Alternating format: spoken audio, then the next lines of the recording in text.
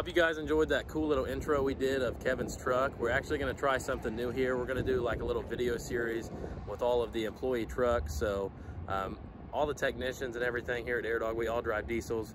We love diesel trucks, and we just wanted to make a couple little videos of everyone's truck to just kind of let them show what they've done to it and kind of tell their story. This is, I think it's 01 Dodge? 99 Dodge. Yeah, I was close enough, but. Yep. So this truck started out as a gas half-ton? Yep, gas half-ton. I bought the truck in August of 2017.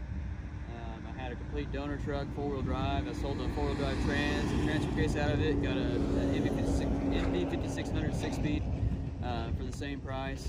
Swapped it all in. I had the truck driving by, say, November of 2017. I got it done pretty quick. It's surprising. Yeah, it was a really quick build. I mean, yeah. Start to finish. I remember whenever he bought this thing and brought it home, it was just literally a couple months and it was going. So yeah, it's a pretty sweet build.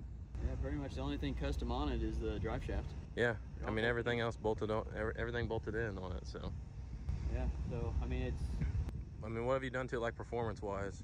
I mean, it has a set of injectors, 7x12s. It has obviously one of our AirDog fuel pumps. It's running a Concept DF165. We're doing some longevity testing on. I drive this truck quite a bit. I've done a Yukon Duragrip in the rear.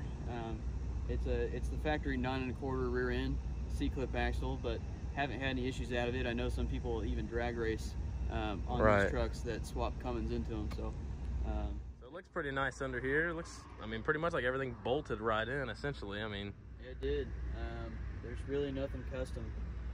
The Hydro Boost bolted in. There's the knockout for the hydraulics for the manual. The only thing I had to grab from the other truck was the cross member for the trans. Right.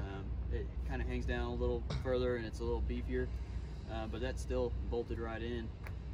And then there's really nothing special done under the hood. No, I mean, it literally just looks like a factory truck under the hood. Yeah. You couldn't even tell that it would be like a half-ton platform if you didn't see but what's under the hood. It's pretty crazy, really. Is the air conditioning and everything work on it? Yep, air conditioning works.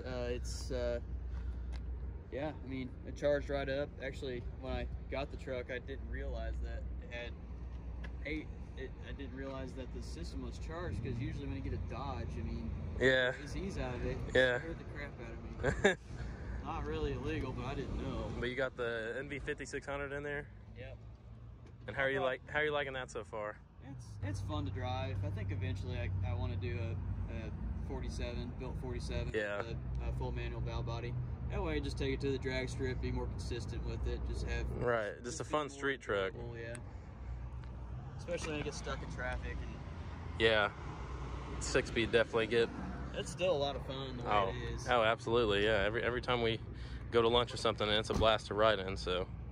Well guys, that's pretty much going to wrap it up for today. Just wanted to give you guys something a little different today, show you Kevin's truck, and yeah, we will see you guys on the next one. Be sure to like and subscribe to the video if you enjoyed it, and we'll see you guys later.